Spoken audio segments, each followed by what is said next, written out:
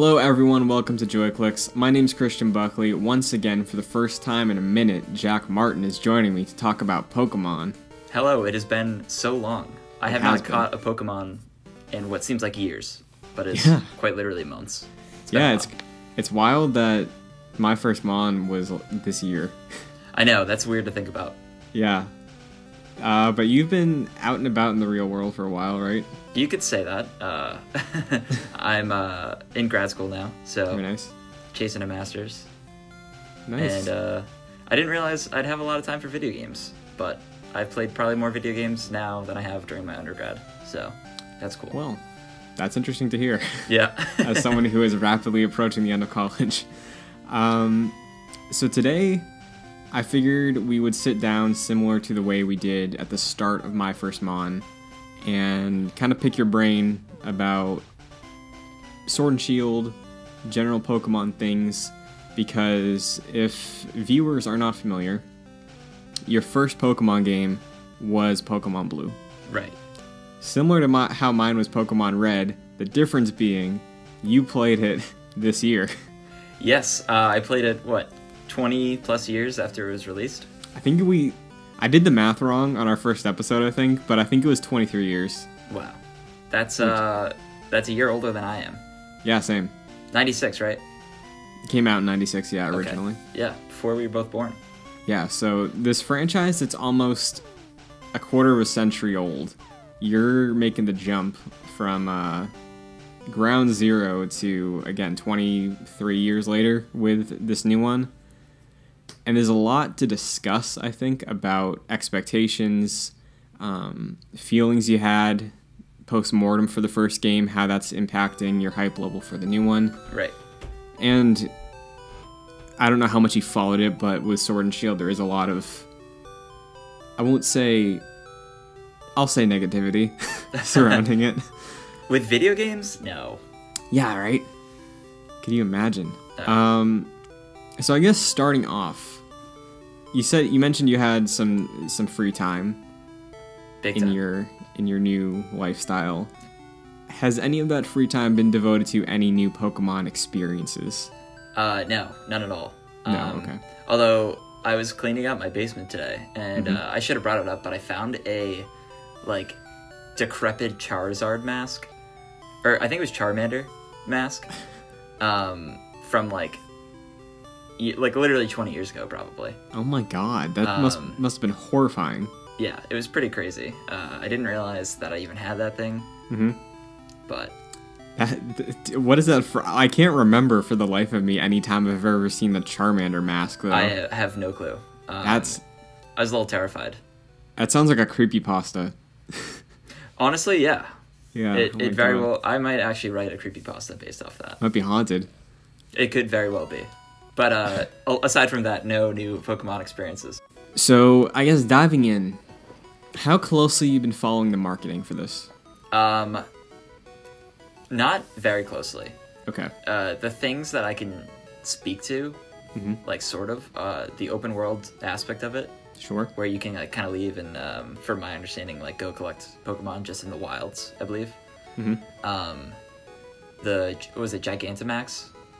There's Dynamax and Gigantamax. Okay. I'm familiar with that. I'm curious if that's just a gimmick or not. If that really makes a difference. Yeah. It kind of is, almost every single Pokemon game I can think of since the original has had some sort of gimmick. More recently, it's been involving actual, physical things with your team. It started, I think, with Mega Evolution, which was, a temporary fourth stage of evolution for some people. They got, way better stats, new appearance. But Dynamax is kind of, just stronger moves, but Gigantamaxing is similar to Mega, where it gives you, a new look. And also stronger moves, but it is still limited. Right. As far as my understanding goes, because I haven't been, super in-depth with all of this, because I do, some surprise out of a new Pokemon game. But, yeah, that is the gimmick for this one. That's fair to say. Yeah, definitely. What do you think of some of the designs? Because we started with the originals, and a lot of those designs, why I think they hold up, are because they're very minimalist with what they are. Like, a lot of the times when you ran into animals, or Pokemon, I guess, in the game, you're like, it's just an animal. So, have you seen many of the new Pokemon for this gen? Briefly. I think in some trailers I've seen, like, into the wild, like, in the wilds part of it, I've seen, trying to think of, what's the water dragon? Gyarados? Yes, I've seen Gyarados,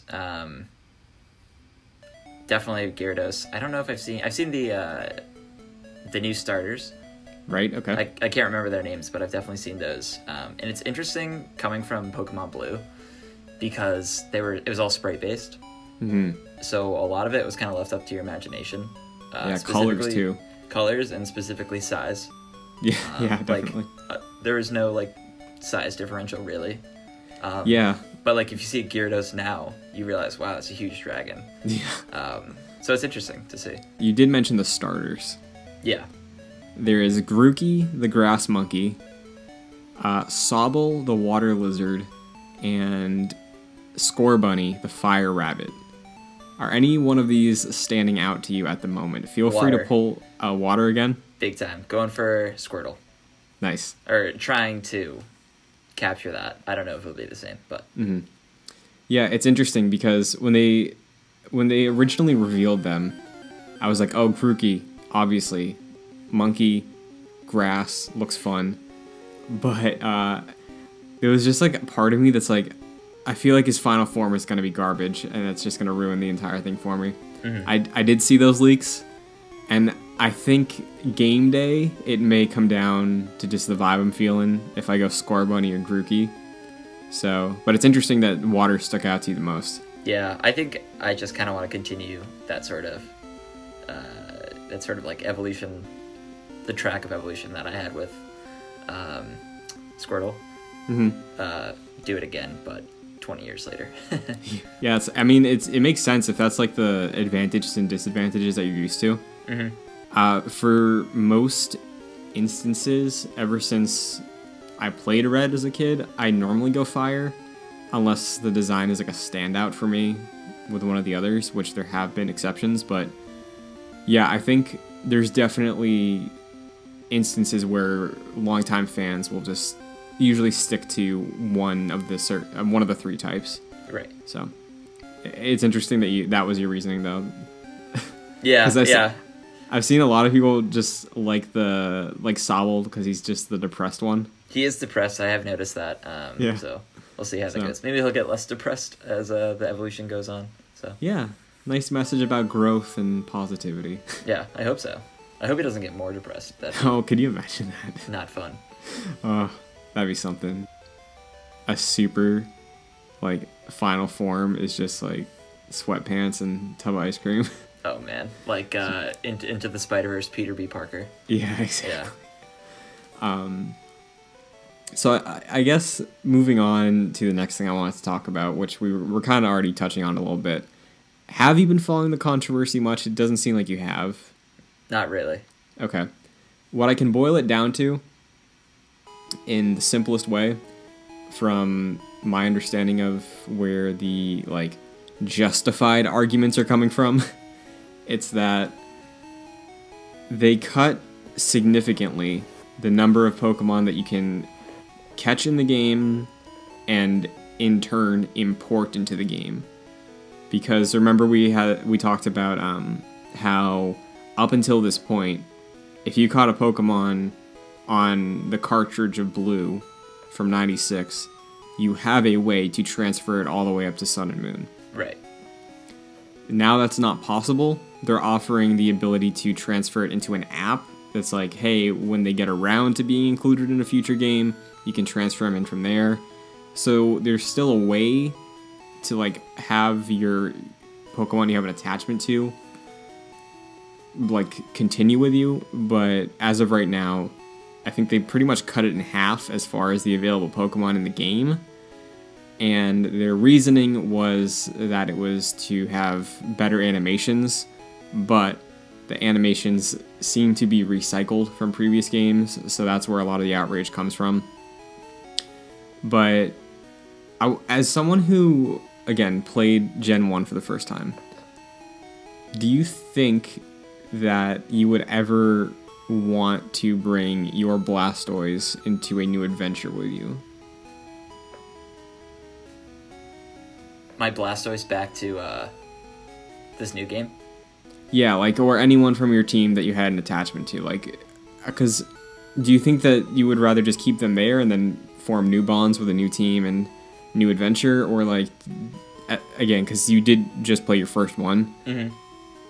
How strong is that attachment for you, do you think? Would you really want to bring them in, or...? Yeah, so I love my dude Blastoise, because he wrecked shop, like, anywhere I went. Mm-hmm. And I would be tempted, but there's something to say about him being so overpowered. And I don't know, you can tell me this, if you start, like, a new Pokemon, let's say, like, Sun and Moon, and you bring all of your Pokemon that you've accrued throughout the years... Mm-hmm. When you start the game with those Pokemon, is the game already leveled against those Pokemon? So they usually hold you off until, like, maybe halfway or 3/4 of the way through the game. Okay. Before you can transfer them in. Alright. So, yeah, you couldn't hit the ground running with them. So, at least, like, my only reasoning with not transferring much outside of the Game Boy to DS games is, like, by the point I can bring them in, I'm already attached to a new team. Mm-hmm. That's where I stand on it. But, like, the idea of continuing that journey, is that something that you think would appeal to you? Like, where do you fall with that? I think it's interesting because, like, you get to keep growing that bond that you have with the Pokemon. And it seems a little sad that they're not at least letting you do that for right now. Yeah, I definitely sympathize with the people that are like, oh, my favorite's not included in this version of the game. They're stuck on the 3DS now. Like, I don't know what to do. So I see where those people are coming from, and I, like, understand it. It's rough, but it hasn't impacted my excitement for the game. And as someone who's been, like, again, following the controversy and the marketing loosely, has any of that talk swayed you one way or the other about your interest level?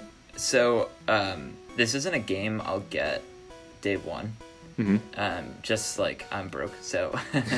and my video game allocation has already gone to Jedi Fallen Order. Mm-hmm. But I do have an interest in seeing how the game has progressed.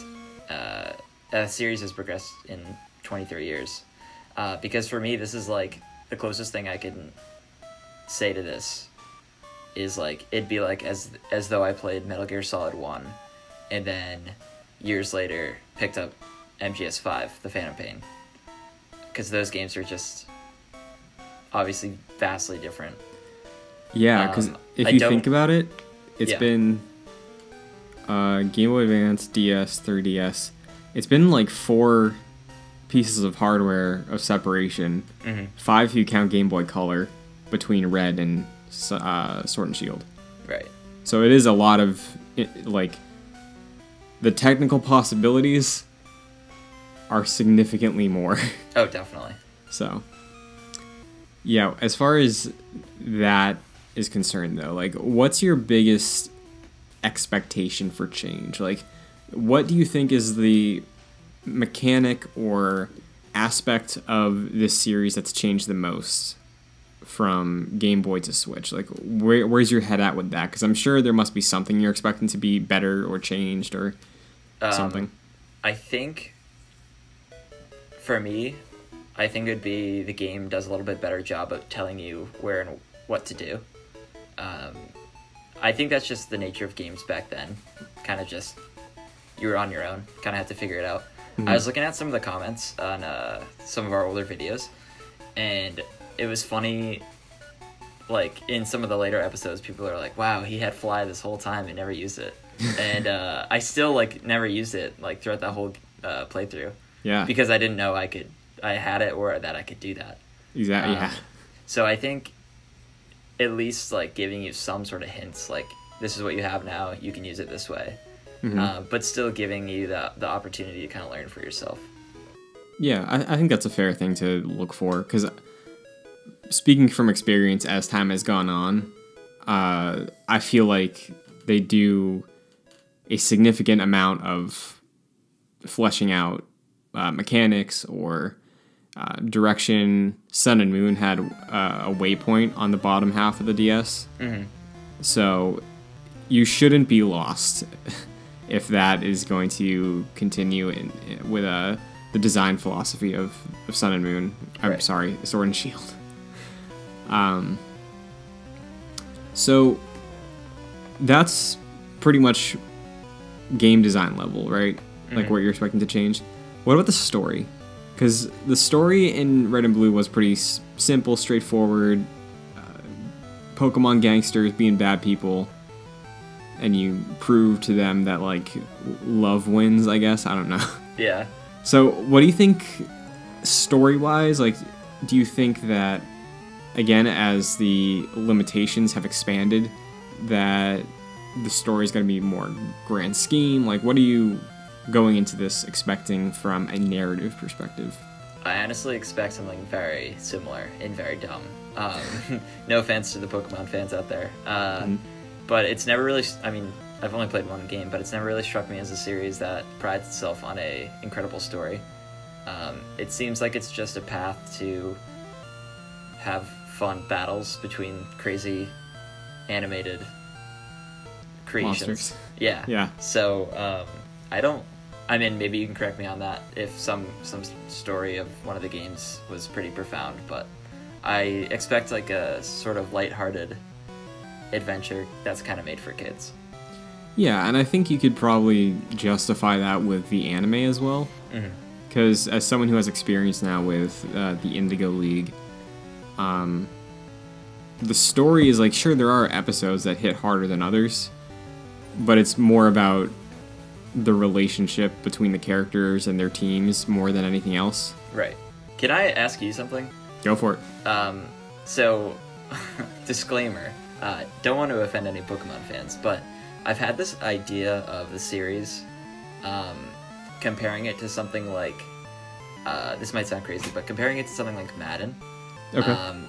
Where Madden has come out since, early 2000s, and is pretty much the same game going forward with updated mechanics and rosters and all that. Mm-hmm. Is Pokemon similar? I think you could make an argument that it is Nintendo's Madden, and I think you could have a lot of like weight behind that argument. Yeah, that because it seems like for the most part, like the gameplay is fairly similar with obviously added improvements, and like the whole meta behind the game, capturing Pokemon, building them up, is like consistent throughout every entry in the series. Yeah, and going back to like the Dynamax thing, that's usually the thing that they use to differentiate as far as like, again, the gimmick goes. Right. That's sort of my hesitation with, aside just from financially picking up like day one, just because like I feel like I already had that experience so recently, and like while I'm interested in comparing that with a new game in the series like 23 years later, I don't know if how different it will be, like how crazy different it'll be. Obviously graphically and narratively it will be different. Are you expecting the challenge of combat or the catching cycle? Do you think that's going to be significantly different than it was with the original? I anticipate the game being, I don't know if it'll be significantly easier, but I think it will be at least much easier than the original Red and Blue. Because I think games at that time were just incredibly hard. Just because that's the way they were designed, and also developers just wanted you to play the game longer at that time. So I think it will have a much easier sort of gameplay loop. So yeah, I'm not anticipating like a difficult game with this. There's one thing I think you should hear about that may influence your excitement level and opinions on things. Okay.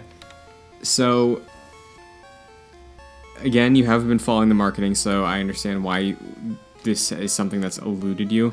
Mm-hmm. There's a new type of multiplayer gameplay for Sword and Shield. Okay.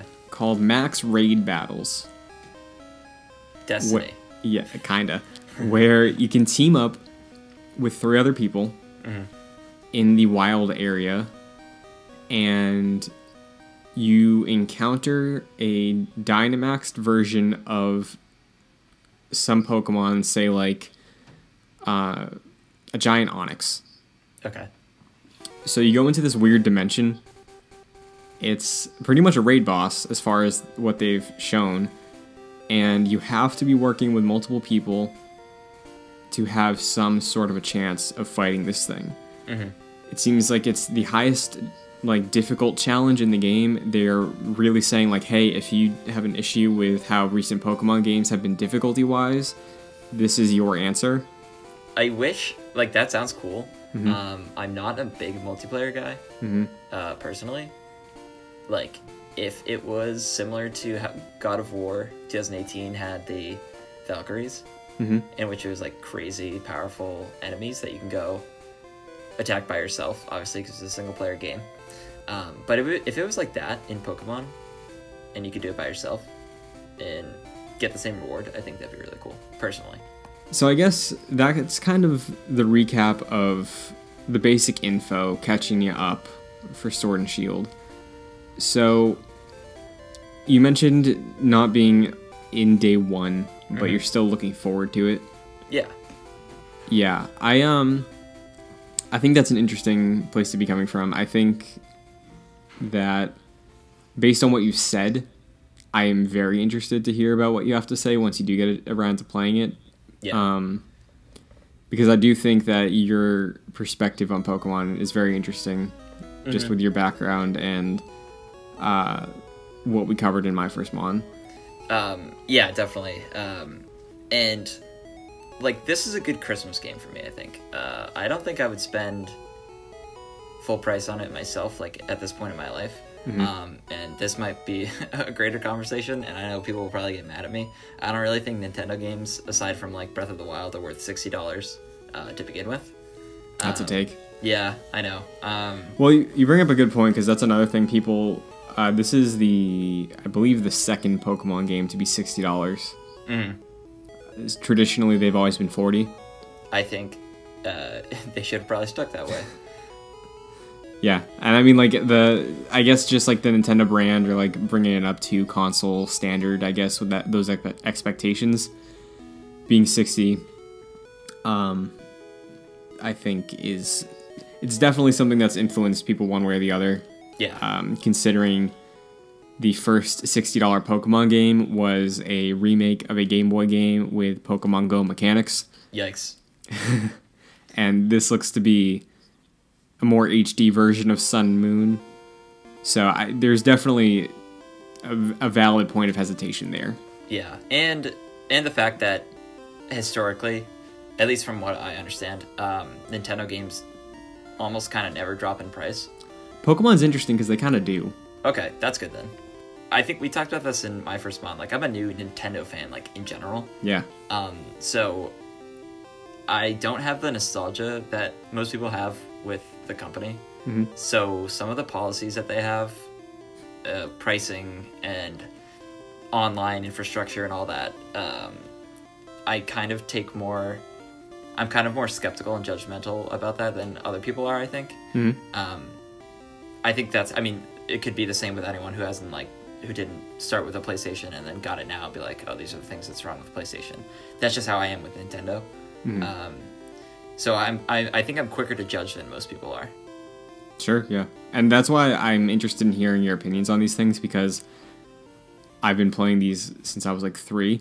Right, yeah. So I do have that attachment to it. There is nostalgia there for sure. Like I said, I don't necessarily want Pokemon to be this grand Breath of the Wild style game. So here, coming from someone who not necessarily has that need out of it, but will question why the number one highest grossing media franchise in the world is putting out a game like this for $60, yeah, I think is valid. And going in with the ground level approach of having the experience of Blue, I think is gonna just add to why your opinions on it will be interesting. Yeah, definitely. And like I said, this will be a good Christmas game if I get it for then. So I'll probably have my thoughts around then and really have time to like delve into the game. Very nice. Well, if people would like to hear from you about those things, because we're making no promises about following up my first Mon, but if they do want to find your Twitter thoughts, where can they find you? Sure. You can follow me on Twitter at FascinatedJack.